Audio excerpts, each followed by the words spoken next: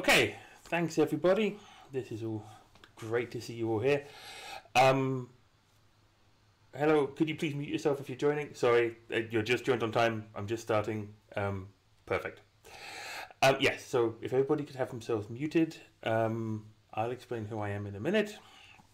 I'm basically here to help figure out what is openSUSE going to do about SUSE ALP. So the agenda for today's meeting starts with, why is SUSE doing SUSE ALP? Like, what is the company thinking? Where the heck are we going in this direction? What is it? What exactly SUSE will be building and when? Which is one of the reasons why this meeting took so long, because the when needed some discussions. And I couldn't talk about any of this stuff until after SUSECon. And then, not quite as optimistic as I think Lubosh was trying to make it sound, be sharing all the problems I see going forward, all the things I think this group will need to address. And my presentation is not moving forward. 1 minute. There we go. So for those who don't know me, I'm Richard. I've been around openSUSE since time began. But I'm here with you today, actually kind of not with my openSUSE hat off, because that's impossible, but I'm here very much as my new role at SUSE, as their distribution architect. I've been building distributions in SUSE and openSUSE now for way too long. I was involved when we did Evergreen and openSUSE. I was the guy who introduced Leap to the world. Cubic, MicroOS, Tumbleweed today was merged because me and a few others wanted to merge it. And of course I started the MicroOS desktop, now known as Eon. And now I'm working for SUSE as a distribution architect, and SUSE is doing this ALP thing.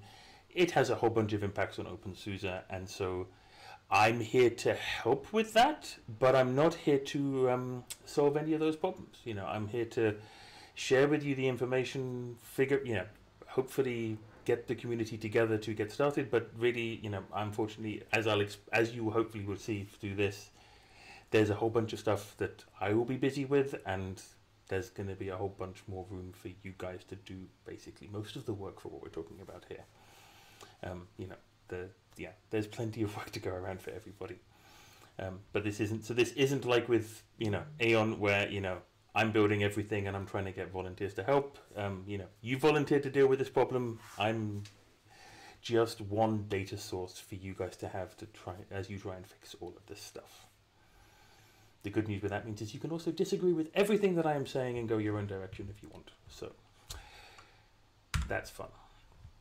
A few disclaimers. I didn't get my managers to check any of this before I shared it with you all. So, everything is subject to change. ALP is a constantly moving target anyway.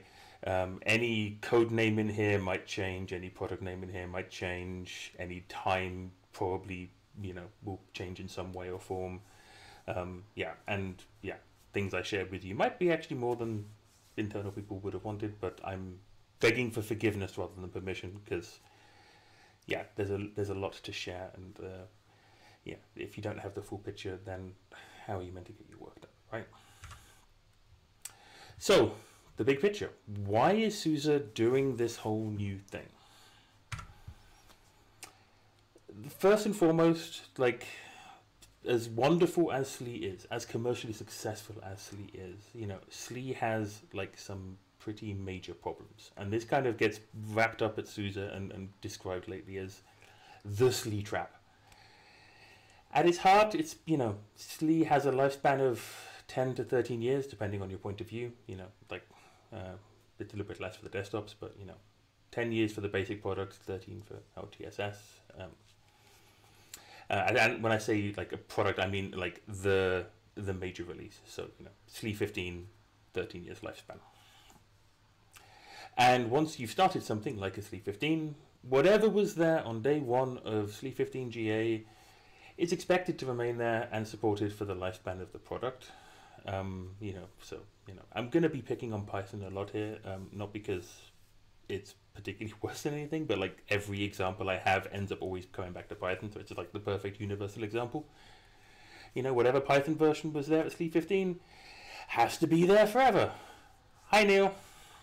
I could also pick on Ruby too. Yeah. So we've got that thing in there forever. As it gets older, it is harder to maintain. As we know from Tumbleweed, right? Like version bumps are far easier than backporting narrow fixes. You know, backporting is complicated. Maintaining backports is complicated.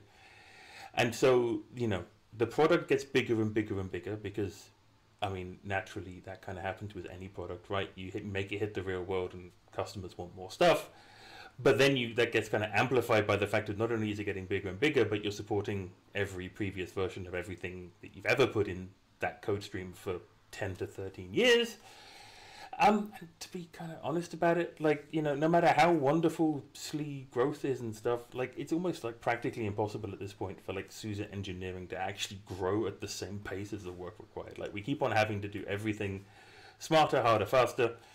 And some of this is just because of the design of SLE. So let's change the design of SLE, or let's do something different from SLE. So, oh, I forgot about this slide. So to kind of like highlight that at its extreme, SLE 15 GA started with about 3,366 source packages. Now, here we are, a couple of years later, really not that long ago, five years. You know, the amount of source packages in OBS for SLE 15 SP5 is 33,000. That's, you know, every maintenance update, every version and everything. It's insane. Yes, sorry Neil, if you could mute yourself, questions at the end because you missed the beginning. But yeah, it's double Tumbleweed. It's insane. And this is all because of the nesting of how we build SLE, but we nest everything because of that like SLE trap promise of like everything that we said worked at the beginning should work forever. And so, you know, the complexity of building a product like that is monumental. I mean, not only like once it's out there, out the door, but also just like getting the thing built in the first place. Like, I mean, like like Neil just said, it's double Tumbleweed, right? That also means when we're building a SLE service pack, not only do we have to worry about the 700 or so submissions that are actually going into that SLE service pack, but all the other submissions that are going into all the other update channels of all the other service packs, which all can possibly change the code base at that time. Like, during development of a SLE service pack, Tumbleweed is almost easier. Like, there's less rate of churn in Tumbleweed because we know Tumbleweed, it comes in one pipeline, it comes through one staging, we can control the whole thing. Yeah, SLE is really quite unwieldy in that respect. But we do it because of the SLE, that SLE trap promise. So, goal number one of ALP, bring an end to that. You know, stop the SLE trap and basically design an operating system that's, you know, still great for the enterprise, but during the life cycle of an ALP product, and I'll explain what I mean by an ALP product later, you know, we should be able to drop or replace software stacks during the life cycle of the thing. Topic number 2, why SUSE is doing all of this. SUSE's customers are moving faster. This is actually like a quote from more than one PM inside SUSE, and it's actually a universal truth. Like, every customer SUSE has right now wants a totally frozen, perfectly stable, never changing system, apart from that one thing which they want the absolute latest stuff, and they're willing to pay all their money for that, and that's what they're going to put their entire business on. I was just at SUSECon last week. There was customer demands for, like, they want to be patching hourly for this one thing that's moving at a way faster pace. Like, that's the way the world has moved. You know, there's still a requirement for stability there. You know, it's still, you know, there's still talk about like a stable base, but, you know, when it comes to how the industry works, how people actually make money off technology, right? You know, being first is a heck of an advantage. I'll tell you privately, Neil. So, SUSE's had a very clear amount of feedback of customers of like, okay, we love SLE, it's wonderfully stable, but how can we get this bit faster? Or how can we get that bit faster? And how can we get that bit faster? And the funny thing, of course, if you sort of take all those different one things from all of SUSE's many different customers, you probably end up with everything moving faster. And yeah, that becomes a little bit of a paradox. ALP is sort of trying to address part of that paradox. Before ALP, though, we've had, of course, SLE Micro, and SLE Micro, has been sort of the first thing walking in this path. Looking down the road of, okay, what if we make the base OS way simpler? Instead of 3,000 packages, under 1,000 on offer. What if you make the release cadence twice as crazy as SLE? 2 versions a year. What if you make the lifespan like half of SLE? So really throwing all the rule book out of SLE and doing everything, a third as small, twice as fast, half as long, breaking all the promises of what you'd expect out of an enterprise distro, going even further and saying, everything should either be containerized or, if you're deploying just that one normally faster moving thing on top of it, that's all you're meant to do it for. It's a single purpose operating system. And the end result has been SLE Micro has become the fastest moving SUSE product, fastest growing SUSE product of all time. Like, customers love it. It's great. And so ALP's second goal as a project, as a concept, is really sort of expanding on the success of SLE Micro, making products like that and concepts like that more digestible to more customers in more markets. Like, for example, the data center. SLE Micro right now pretty much like lives on the edge with all these funky small devices in weird and wonderful places. So bringing extra and more to that. So basically growing on the success that it's made there. And third and finally, one of SUSE's biggest cash cows is SLE for SAP. Rather unrelevant to openSUSE, but I'm here to explain why the business is going in this direction, right? So, it's a hyper-focused variant of SLE just for SAP workloads. It's built with SAP, shared labs, shared engineers. It's got a huge percentage of the SAP market share. It's big money, lots of interest, and really for ALP, if we're one of the problems with SLE for SAP is, that has been a whole lot of effort because SLE wasn't designed to make that kind of thing. So ALP is, definitely going to have a goal of making it easier to make more SLE for SAP-like products, more narrowly focused products based on the ALP code streams for, particular use cases. So obviously SAP is an example, but automotive, aerospace, well, whatever. Whenever there's a specialist area that needs a specialist product, ALP should be able to churn those specialist options out way easier than the SLE way of doing things. So that's the goal. That's what we're doing. That's why we're doing it. That's why, not what we're doing. What we're doing is what I'm going to talk about now. What is ALP actually? It is not a product. It's not a single distribution. We're using this word platform because it is actually the best way of describing it. It's not even a single code base, as I'll explain in a minute. The whole idea of the adaptable Linux platform is SUSE is going to have this one concept from which pretty much every Linux product we make from now on is going to be built from.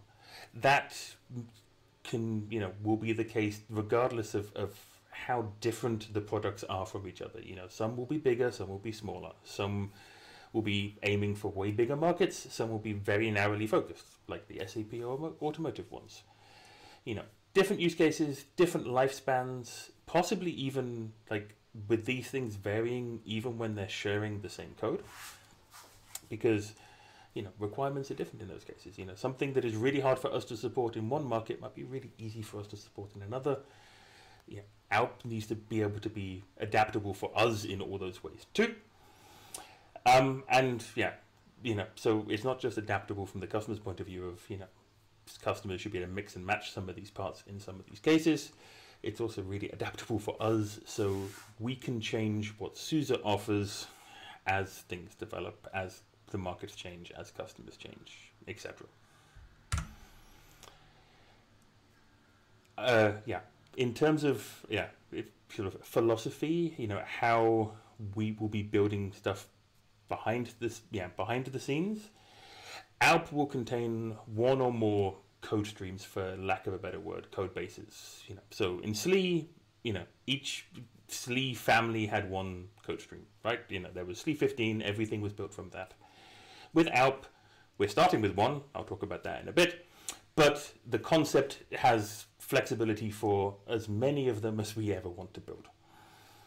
Each product will be then built from one of those code streams, or at least one of those code streams, and it doesn't necessarily have to be a one-to-one relationship. Potentially I can see us building a product which will draw some packages from one code stream, some packages from a different code stream. Yes, someone just put in the chat, said, does this mean, depending on the product, a package could have different compilation options? Absolutely. That's one thing we will be doing in OBS is, different things like different project configs for each product. So yeah, that kind of thing can happen for sure. And, in terms of the products where containerization is a core factor, so things like the micros, SLE micro, ALP micro, microOS, etc., I can really see SUSE offering like interesting collections of like mix and match offerings. You want a fast bunch of containers on a slow base system, have at it. You want to have a slow base system, fast base system and slow containers, whatever. We will also be talking about products that don't necessarily use that containerization in the same way or as heavily. In those cases, those options might be somewhat more limited. But it's important to know, like, behind the scenes, this is what we're doing, how we're doing it, how it's structured, because from how customers will be seeing it and how parts of OBS will be showing it too, different ALP products will have their own names with their own lifespan, which may or may not be obviously linked to the code streams that come on. To kind of give you like a real world example, right? We already have, because we already walked some of this path with things like SLE micro. SLE micro releasing twice as often as SLE, which it's based on, means it had to come up with a completely different version numbering scheme. We've had 5.3 and 5.4 both based on the same SLE service pack, so there's no like relationship between the SLE service pack it's based on and what the product's called. That kind of thing is going to be happening more often, where the product goes to the market with the name that makes sense for the market and the version numbers that make sense for the market, and what is actually happening behind the scenes in the technology can be totally decoupled when it makes sense to do so. So the first ALP code stream has the wonderful OBS project name of SUSE ALP source standard, which for the purpose of this presentation I am just going to shorten to ALP standard from now on, because I don't want to lose my voice by the end of the presentation. ALP standard is designed to be very similar to SLE or SLE micro, in terms of its concept. It's a regular release code stream. It's going to have versions. The first version is 1.0. It's going to have an update cadence similar to SLE and SLE micro. It's going to have a product lifespan similar to SLE and SLE micro. With, of course, the main overarching caveat, it must be possible to drop stuff between versions of ALP standard. So, ALP standard 1.0 will be followed up by something, a 1.1 or 1.2 or 2, I don't know.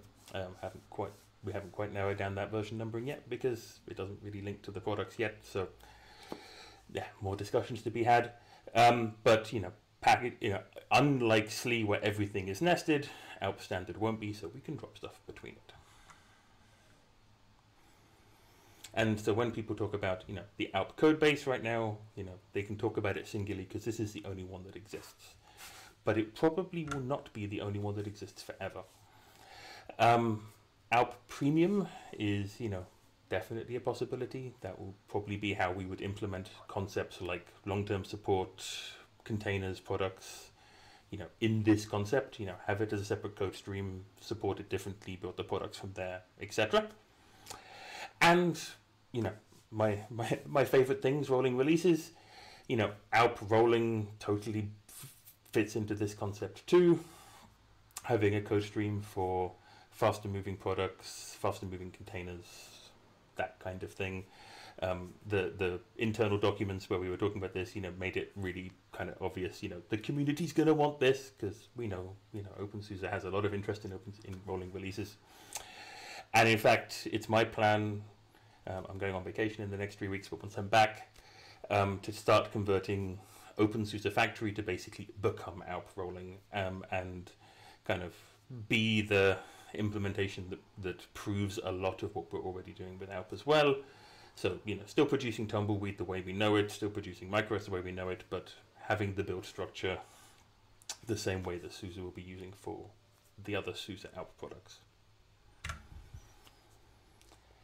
So, ALP Store standard today has been, under development for well over a year now, actually. All the prototypes that you've seen have been built from some variant of that code stream. Everything was originally sourced from Factory. And it's about, 2,600 packages, which is about 78% the size of SLE 15. It's 7% the size of SLE 15 today, but that's a really unfair comparison, because, all that nesting doesn't really map to how that's going to work now. But for reasons you'll see later when I'm talking about the planned schedule for a lot of the ALP products, I do not see ALP source standard really growing much larger than that in the next 12 months. It's there, the prototypes are done, we know what we're building next, and I don't really see it growing much bigger than that anytime soon. Obviously, it's going to be updated and maintained, that's the whole point, but in terms of what's it going to offer, that's about it for now. So, what is SUSE actually building now and in the immediate future? Based on SUSE ALP standard, we have the following family of products planned for SUSE's near-term future. We all have code names which were recently introduced. I'm sharing them with you here so we can all speak the same language. There's two products called Marble and Dolomite, which are basically SLE and ALP micro products. There's Basalt, container images. There's Slate for SAP, and there's Granite, which I think is most interesting for everybody here. And like I said at the beginning, but I know people have been joining, all the names in this are code names, obviously. All the dates may change, all the names may change, So don't take anything that I'm now saying as gospel truth and, it's definitely happening. This is what we believe is happening right now, and if things change, we'll let you know. So, Marble and Dolomite. Marble will be SLE Micro's next major version, and Dolomite will be ALP Micro. The reason for the difference is like I was talking about earlier, SLE Micro has really sort of captured this edge market space, and the requirements for the edge are somewhat different than requirements in the data center. But they're similar. They're very similar in scope and product. It's just package selection will be obviously different. Features, well, the features that you've probably been seeing in the ALP prototypes to date. Things like the confidential computing, where run the entire thing in a VM on a cloud, and the host of the hypervisor can't read anything in your memory because the memory is all encrypted. Things like the full disk encryption with TPM unlock, and really just buying into this whole concept, which all of our micro distros have always had, of self-everything, right? Self-healing, self-managing, self-tuning, self-rollback, etc. The SLE Micro and ALP Micro, Marble and Dolomite, I really should stop using those names because those product names probably aren't going to be the product names. So Marble and Dolomite will be expected early next year, so 2024. Those will be the first commercial ALP products out on the market. Alongside that, obviously, there's no real point having two wonderful operating systems unless you've got stuff to run on top of them. So Basalt, there will be a bunch of container images, aka ALP BCI containers, coming at the same time. And if you're sort of plotting this out in the calendar as I go along, so that's, you know, the beginning of 2024. After that, SUSE will start developing Slate, which is, you know, the SAP product. I don't really have any exciting details to share about what will be in there, because we're talking about that still with everybody involved. But that is an expected, around about early calendar year 2025. And then that brings us to Granite, which is the recently announced at SUSECon this last week, the SLES successor. You know, where even we're doing all this different stuff behind the scenes with ALP, you know, the goal for Granite is to still support existing SLES workloads, not containers. So, or not in a containerized way, so not like the micros. You know, it should look and feel like SLES, even with all of the stuff under the hood. But, you know, all of that changes under the hood, you know, will make Granite a bit of a spiritual successor rather than potentially a direct, clear, simple one. For example, in-place migrations, you know, that may require some really significant disruption.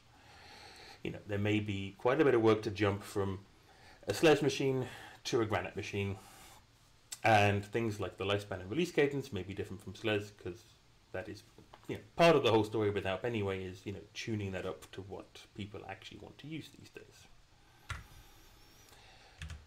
One of the sort of key technologies behind the scenes with Granite is this, you know, which will be different from SLE, is really how we will be handling, well, the topic of compartmentalization.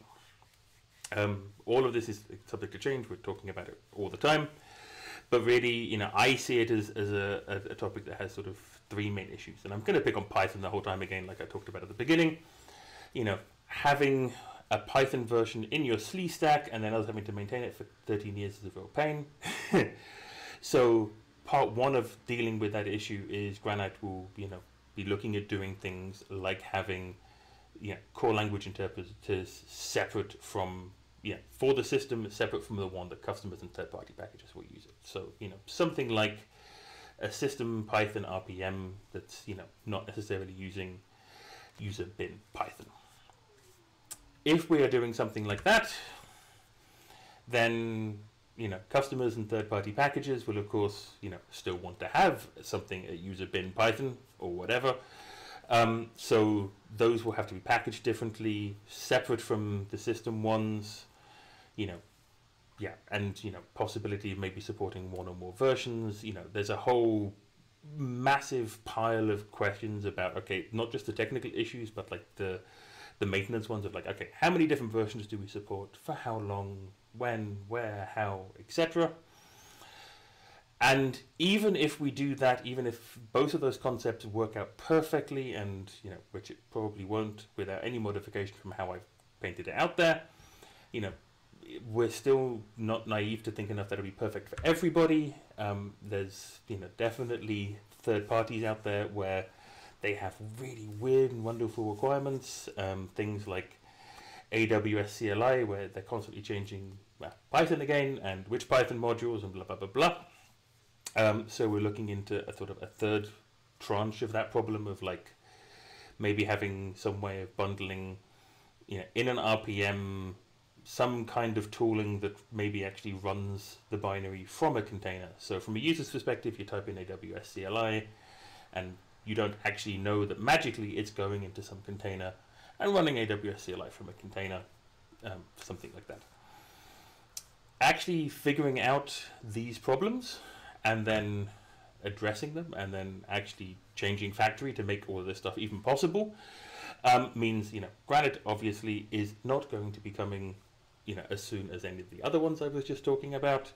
You know, we're expecting Granite to be arriving late 2025. And so, what about openSUSE with all of that? Well, there's multiple parts of this problem. I'll talk about, I think, the part that we'll hear about in a minute. But, you know, openSUSE will have access to all the ALP standard sources, apart from those obviously covered by embargoes and NDAs. And it's SUSE's intention to make sure that, inside the openSUSE project, there's, like we have with Leap Micro right now, but differently from, how we did with Leap, actually having one-to-one matching copies of, Dolomite, so the ALP Micro product, and Granite in the openSUSE project. But even doing that, and this is, by the way, what I will be busy with doing and implementing, which is why I won't necessarily be too hands-on with the solution to the gap, the problems as I see it, that we have doing all of that. I assume we're all here because, we were talking about this on the factory mailing list, you want to build a Leap successor based on ALP, and for the sake of sort of simplified assumptions, I'm taking that as reading, a desktop and server, lots of desktops, GNOME, KDE, XFCE, etc. Lots of packages, something tumbleweed sized, looks and feels like Leap, so zipper over transactional update, and as, there's plenty of code names floating around and there's all this other ALP stuff, I'm just going to refer to this thing that you want to build as New Leap. Personally speaking, I don't think that we should actually call the thing Leap because, this is going to be a new code base, it's going to be a new concept. I also kind of think it'd be best for you to really think of, what do we need to build? But yeah, for the sake of argument, it's going to try and plug the gap that Leap currently fills in the openSUSE ecosystem. So I'm going to keep on referring to it as New Leap for the rest of the presentation. The way I see the issue with all of this stuff that we've got planned on the SUSE side, everything is really server orientated. There isn't a single desktop product planned at the time of writing. And even, in the past where SUSE had server products that had a desktop as a key part of it, like point of sale stuff and kiosk, etc., that isn't on the radar for any ALP product right now. So, the ALP installer has a graphical stack, and Granite in 2025 will likely too. But, comparing where we are today with openSUSE Leap and where we want to probably be with New Leap, it's probably going to require more work on the graphic and desktop side, building it, maintaining it, packaging it, etc. And not just for the desktop and graphical stuff, like packaging in general, right? ALP standard is less than 20% of the size of Leap and Tumbleweed, and it's not likely to get much bigger by 2024. And also, like I mentioned, in-place migrations are not necessarily a priority for SLE to ALP, and I assume it probably will be a priority for New Leap. So we're going to have to find people interested in looking into that issue and finding solutions for it. The other sort of big gap that I'm worried about with all of this is the one of time, right? We've already arranged with SUSE that there will be a Leap 15.6. That will be coming out in mid-2024, so we have a bit more time. But Granite isn't coming out to the end of 2025. So, if we wanted to build New Leap on Granite, I mean, depending on how you wanted to do it, you could wait for Granite to come out and start then, but then that would mean not even starting till the end of 2025. Realistically, the earliest I could see there being a code base and being things moving and being able to sort of work together in the open as we do, that's going to start late 2024 next year. But, 1 year is realistic for Granite for SUSE to build because, it's SLES size and there's hundreds of developers at SUSE building a SLES size offering. But if we're talking about something the scope of old Leap, a 15,000 package code base versus the 35,000 one, are you realistically going to have enough contributors to package everything, test everything, build everything, especially also with the, things being more in flux than we're used to, because, this is not just New Leap, it's also Granite is a new thing too, it's all this new stuff. So I'm worrying about the time as well as the scope. And last, The people, yeah, you. I mean, there's 17 people who signed up to look into this issue. There were 17 people submitting packages to LEAP 15.5, although 61 to backwards. So, but still, you know, that's a very small pool of people. Most of the changes for 15.5 were automated from factory in SLE. And automation is going to be, I mean, a topic which I hope you're looking at the whole time as we're moving forward with all of this. But, you know, I'm not expecting the automation to be there and tested and as proven as before, because all of this stuff is new. So we're going to need more eyeballs on this, more hands-on this, more packages, and, you know, we need to be sure, you know, given there is this gap of scope, right, where, you know, SUSE is focusing on their customers and more narrowly defined products, you know, maybe, you know, I think there's a case to be made that openSUSE is going to find more packages and maintainers for its products that, you know, don't necessarily overlap with the SUSE ones. So I have some ideas on how you might want to address these issues. One option for, you know, the scope issue is maybe new LEAP doesn't have to be as big and as broad as LEAP. I was already talking to Simon Lees, who isn't here because, well, I don't think he's here. He's probably asleep. You know, who did his grassy knoll experiments early on. You know, that's kind of what he embraced with his idea, right? You know, having a LEAP replacement that is much narrower in definition than old LEAP.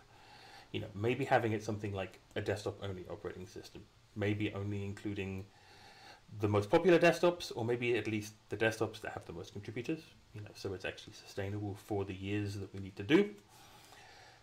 I really think it's important that you sort of ask yourselves, what do you need to do versus what do you want? You know, we would want to, you know, to have this huge, massive, perfect replacement for LEAP, but I think we can probably get away with doing something much less without upsetting too many people.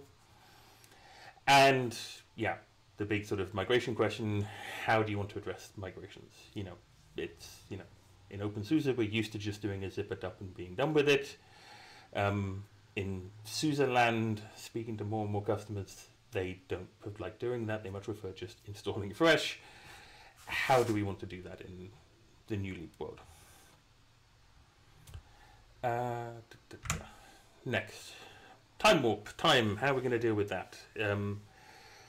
You know, we got LEAP 15.6 on the radar, and we got it there so we could have more time to have these conversations, and it's great if you actually want to get ahead of all of this and build stuff based on ALP like right now, which is definitely an option. I mean, there's no reason why new LEAP has to wait for Granite or anything. I mean, you want to get going, let's, you know, go.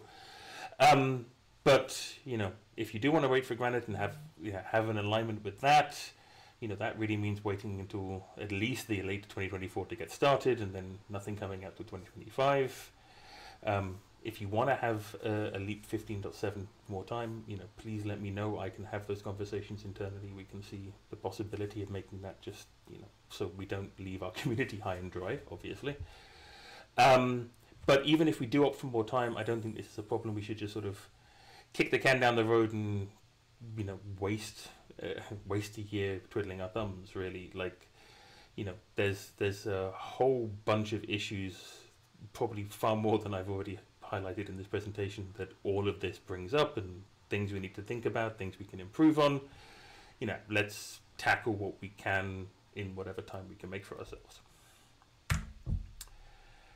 And yeah, last but no means least, people power. You know, is 17 people, the people who signed up so far, you know, really big enough to tackle this problem? I don't think it is. You know, I think you need to get more people involved in this. I think we need to find a way of keeping them involved for years and actually thinking about how to keep this project sustainable.